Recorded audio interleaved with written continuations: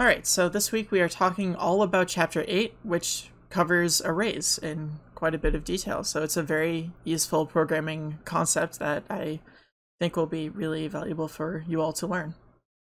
We're covering 8.1 and part of 8.2 from the Focus on the Concepts part of this chapter. The rest of 8.2 will be covered in the next video. All right, so most of what we've seen so far in terms of data is what's known as a scalar value or a simple value, which we store in a scalar or simple variable, and it holds exactly one value. So any of your numbers are going to be scalar, for example. They are associated with one memory location, exactly one. In the case of things like the numeric data types, the integers, doubles, and decimals, that memory location is actually going to be of a fixed size. But, it is associated with exactly one memory location. An integer variable only holds one integer, right? You can change what that integer's value is, but in the end, it's only holding one single integer. And it also has one variable name. So when you create a integer variable using the dimension statement, for example, you assign a name to that memory location and are creating the variable in that way. So you associate one name with that one single memory value. Arrays, on the other hand, hold multiple values, and we'll talk about this more, but they actually hold multiple values of the same type. So an array actually groups together multiple memory locations that are all of the same type. They're grouped together because they serve some related purpose where it makes sense for them to be connected. And they're also laid out sequentially, and they're given some kind of ordering. So it's not, when you have a scalar variable, you have a name associated with one single locker in some storage room, right? With an array, you have a whole line of lockers that are all grouped under the name of this array. So the name of the array actually refers to all of them. And then we have ways of actually indicating which specific locker within this whole group, within this array, that we actually want to talk about. Now, the thing about an array, I kind of just mentioned this, is that it has one variable name. So a variable can be an array variable, which references this array that has multiple memory locations, each with its own value in it. So, holding multiple values. And in order to get a specific value outside of this array, you have to use the subscript or the index to identify that value's position in the array. So the name of the variable identifies the array itself, and then the subscript identifies which position, like which actual value within the array you're trying to get out of it. Now, when we're actually talking about arrays, the proper term is subscript. Index refers to something else, like a collection, sort of like the item collections actually that we have talked about for list boxes or whatever. An index would refer to that more correctly, but it kind of gets into semantics. They're usually referred to pretty interchangeably these days, but an array subscript would be the proper term. The subscript identifies that value's position in an array.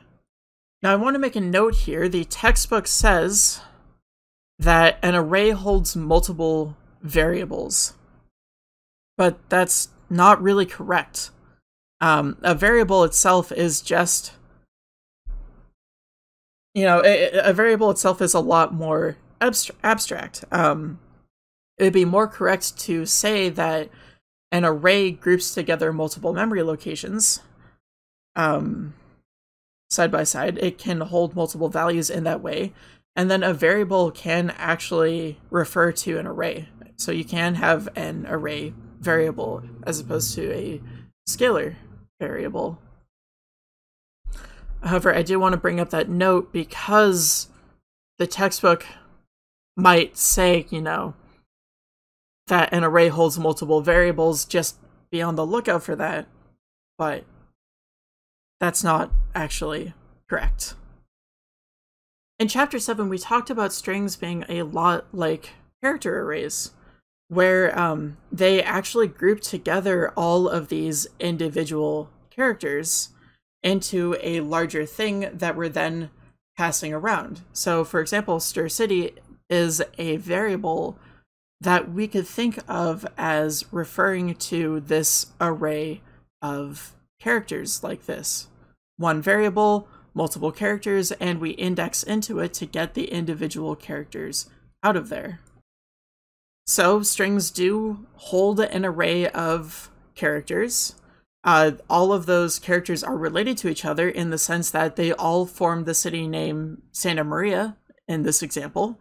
And they also have a proper ordering, because if I shuffled these characters around in any other possible ordering, it might not be clear what they are actually referring to. So they have a very specific ordering that makes a lot of sense for this city name, right? But I could take these same characters, I could type them in a different ordering, you know, completely different ordering, but it would still be ordered in some way. I could even type them out alphabetically or reverse alphabetically. Those would all be orderings, but no matter what, they will be typed out in some order. I just get to choose what order I put all these characters in.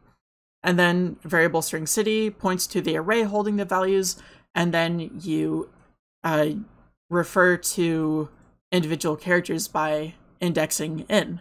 Or, like I said before, with an array, it's more proper to actually use the term subscript. So at subscript 3, we have the letter T as a character, for example. The thing is that strings aren't actually arrays of characters. They're not arrays of the char data type.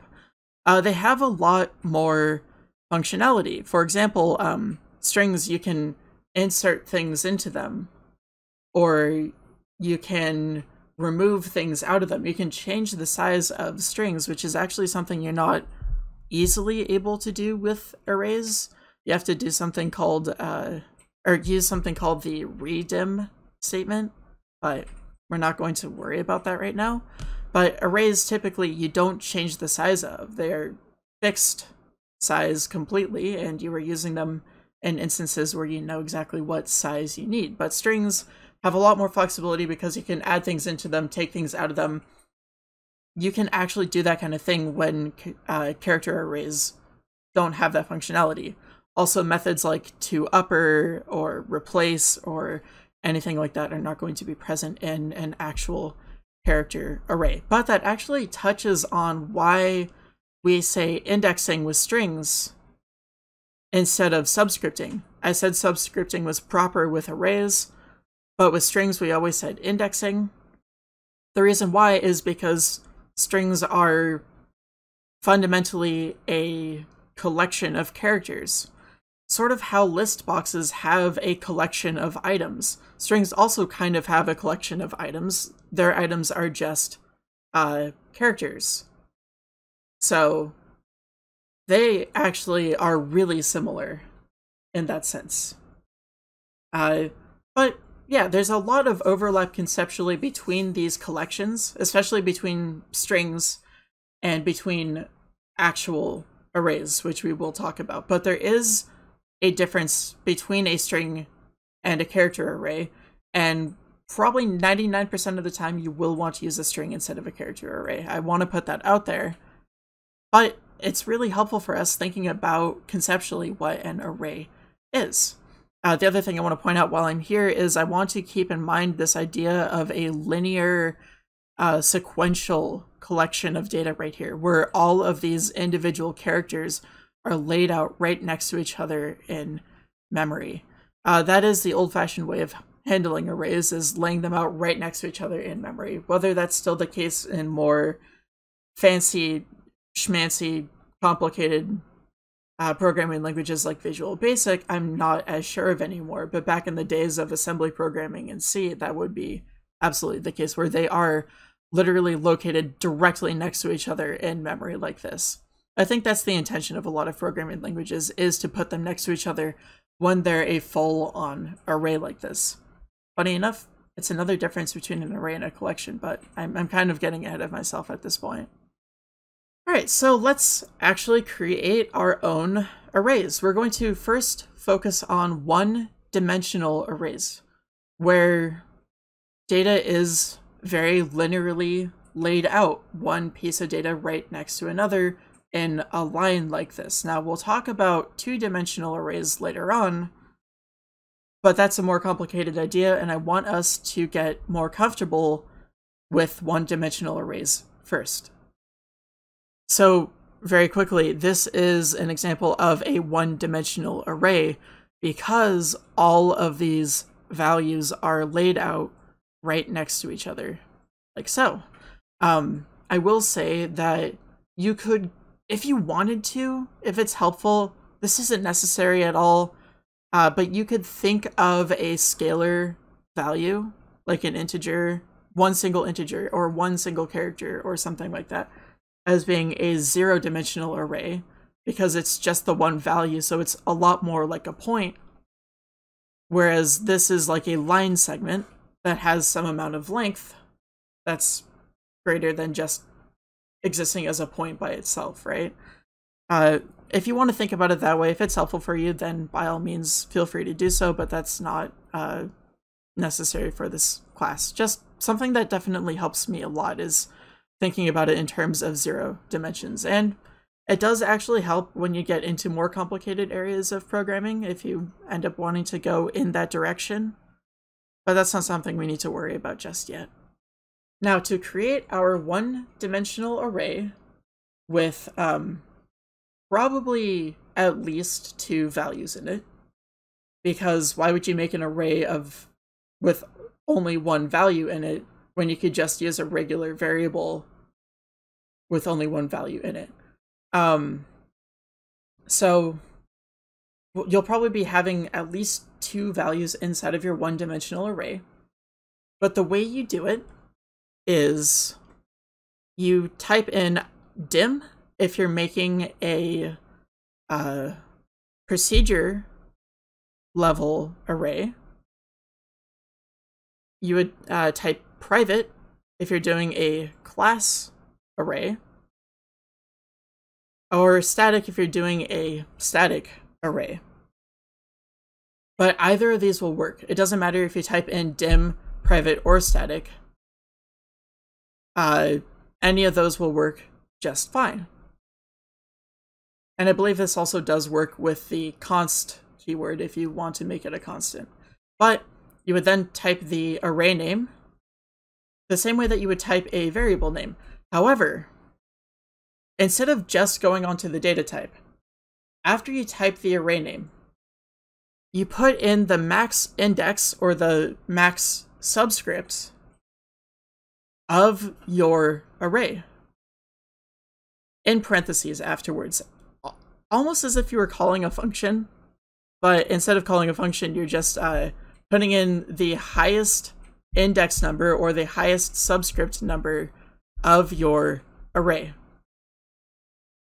And that actually tells Visual Basic that you are creating an array.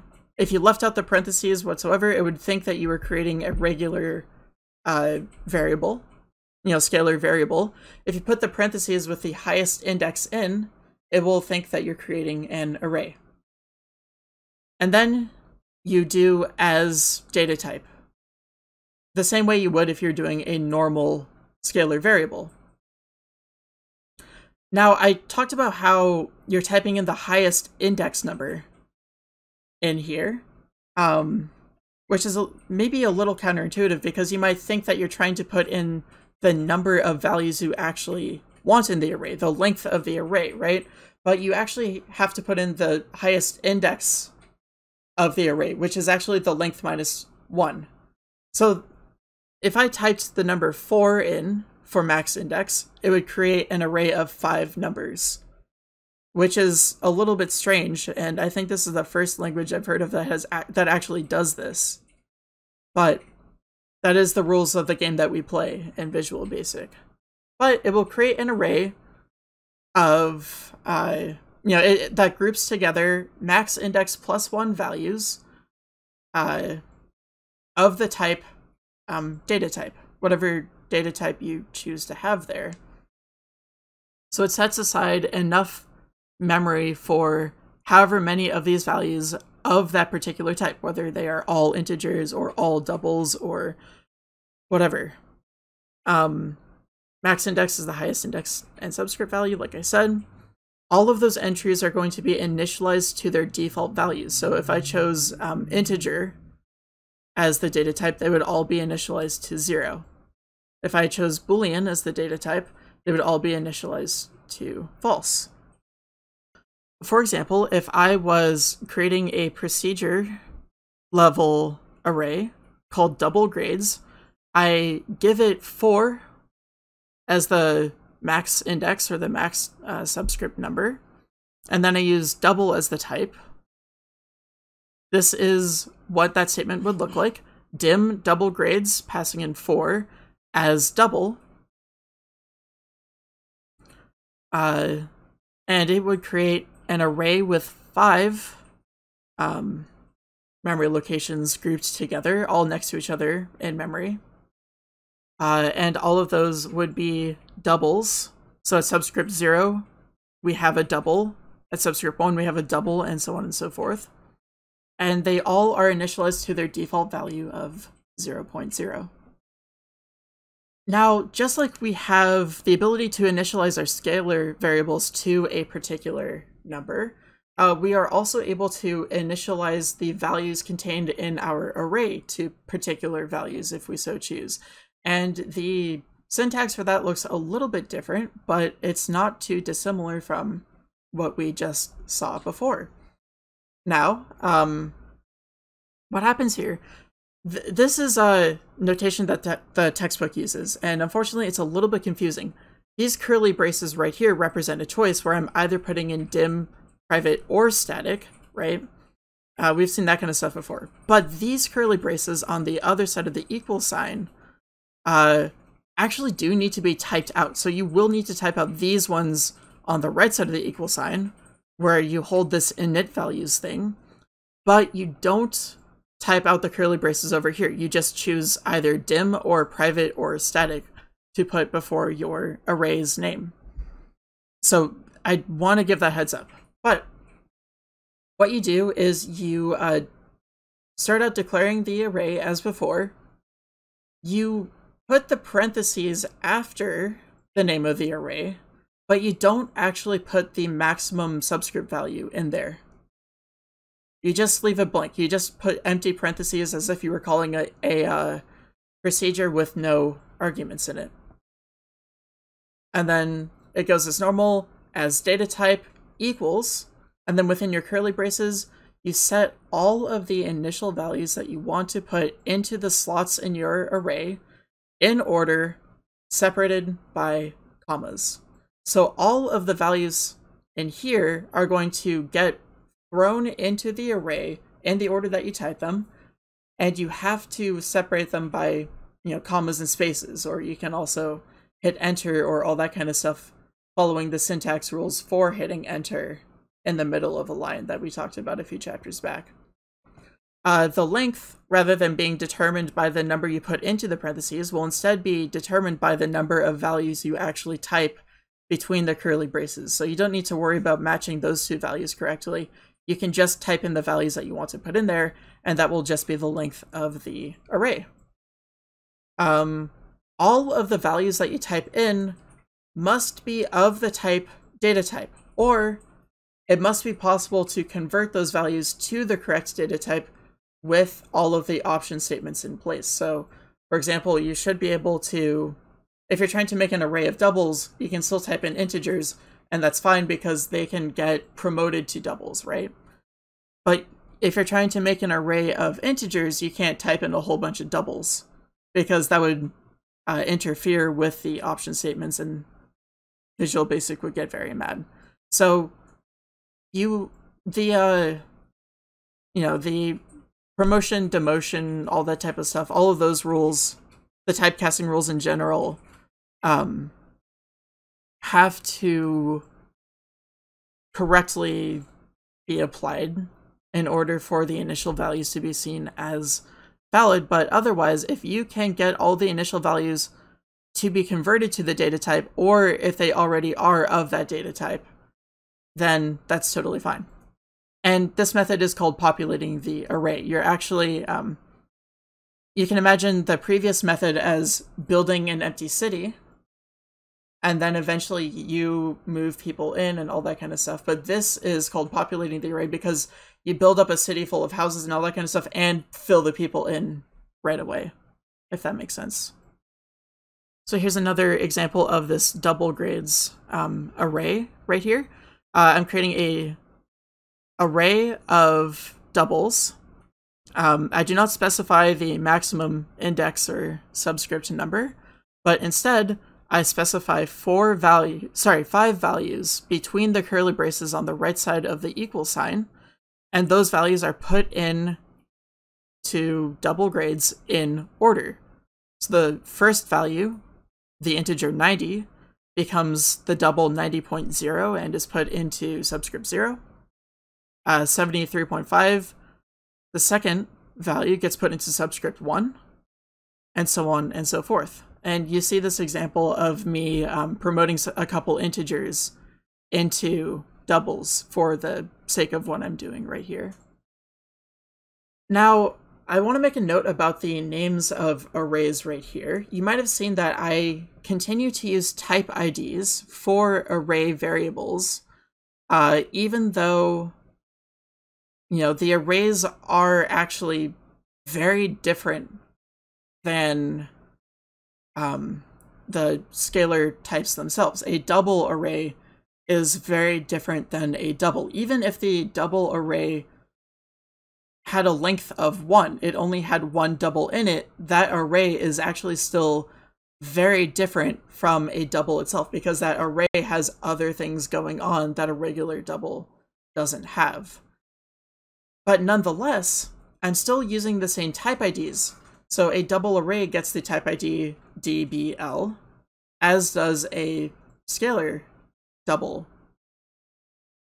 The difference that I want to make between my array names and my scalar names is that I want to make sure that the array names explicitly reflect the fact that they contain multiple values. So having them be plural, for example, like double grades instead of double grade. And I also sometimes might use words that indicate that they're a collection of values, like collection or group or something like that. Or even array, if I so choose. Array is actually probably a very good one to explicitly put in your name, like grade array or something like that. I could do, you know, double class grades or something if I wanted to say this is the grades, these are the grades for all of my class. Sort of indicate this grouping of multiple things, right? That's just a point on how to make, you know, it's part of that larger point of trying to make your variable names very descriptive so that anyone looking at them can actually see what's going on in your code, especially me when I'm grading your code, please. It makes my life a lot easier when I can tell what your variables are doing. But this is especially going to be helpful if you're able to explicitly differentiate between your variables that are scalar and your variables that are arrays. All right, so we can work with arrays in a similar way that we can work with the individual characters in a string.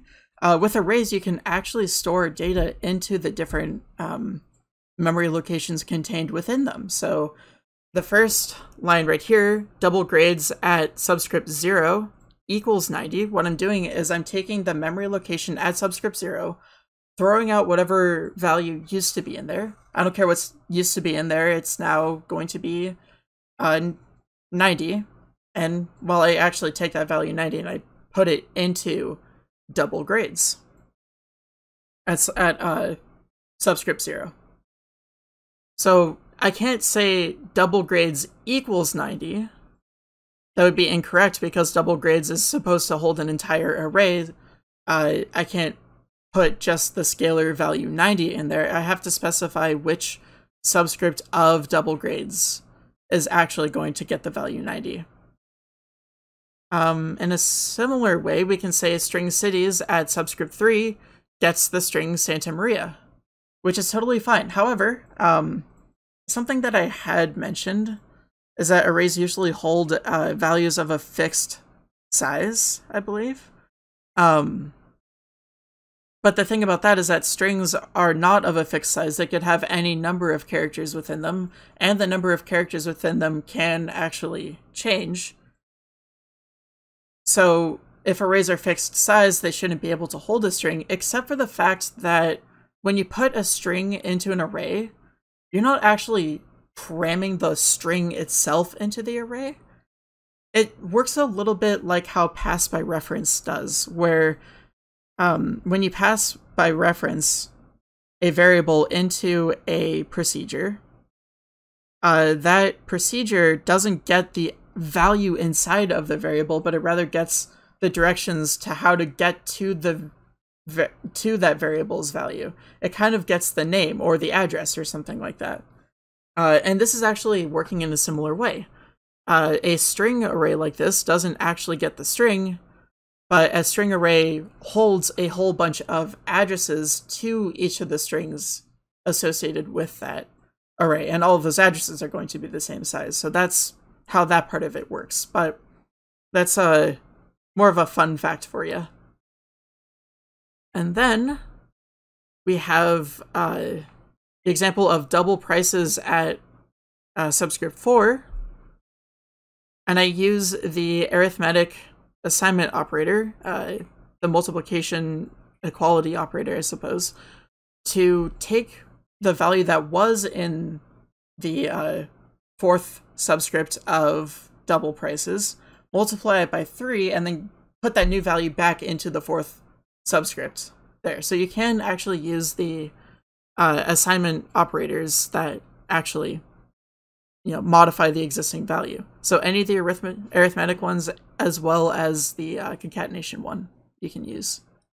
All right, now this is another example of storing data, but I've written an entire program instead of 3 individual lines like this. What I'm doing is I'm writing a program that gives the user the 10th Fibonacci number. Or I guess the 9th Fibonacci number, technically speaking. Now, this would be more useful as a program if the user was able to specify what the size of the array was to be. There's probably a way to make that happen cleanly. I didn't feel like going to the trouble. But you absolutely can do it. So, let's see. The first thing I do is I create my array int fibs, which holds 10 integers. The maximum subscript is 9, so it holds 10 since we start counting at 0 as integer. And then I populate the first 2 slots in my array with technically the 0th Fibonacci number and the first Fibonacci number. Normally we think about the first 2 Fibonacci numbers, which are both 1, right? But the 0th Fibonacci number is also a base case that we can use for the Fibonacci numbers. And then if I add the 0 and first Fibonacci numbers, I get 0 plus 1 equals 1, which is the second Fibonacci number, so it all works anyway, right? And when you do it this way, the actual number of the Fibonacci number lines up perfectly with the subscript of the array. So it's a really nice way of thinking about it. When I go to the 9th subscript of the array, then that means I have the 9th Fibonacci number. Makes it real easy. But what I do here is I put the first two values in the array, in the first two slots of the array, and then I run a for loop from positions 2 to 9 of the array, because I've already handled positions 0 and 1, and I need, positions 0 and 1 to be my base case in order to start generating the new one. So I really can only start my calculations at position 2, right? But what I'll do is I'll try to calculate first the second, then the third, then the fourth, and so on until I calculate the ninth. That's what this int fib num is going to specify right here, is which Fibonacci number I'm actually currently calculating. And then, for every Fibonacci number, I essentially set the value of my array at that current position, the current position that I'm looking at, to be equal to the previous Fibonacci number, which is at the slot directly before it, added to the number before that, which is 2 slots before the current one that I'm looking at. That's also why I want to start at 2 right here, because eventually I'm going to look at, the index, current index that I'm looking at minus 2. If I started at 1 or at 0, I would run into a lot of problems. That would end up being a runtime error like that. So I want to start it at 2 specifically because I'm doing this, I'm looking at 2 indices before the current index number, and I want to make sure that that is a valid index the whole time. But I just do that calculation. So the second Fibonacci number is equal to the first Fibonacci number plus the 0th Fibonacci number, set that into the second position. Then the third is going to be equal to the second plus the first, set that to the third position. Then the fourth will be equal to the third plus the second, set that to the fourth position, and so on and so forth.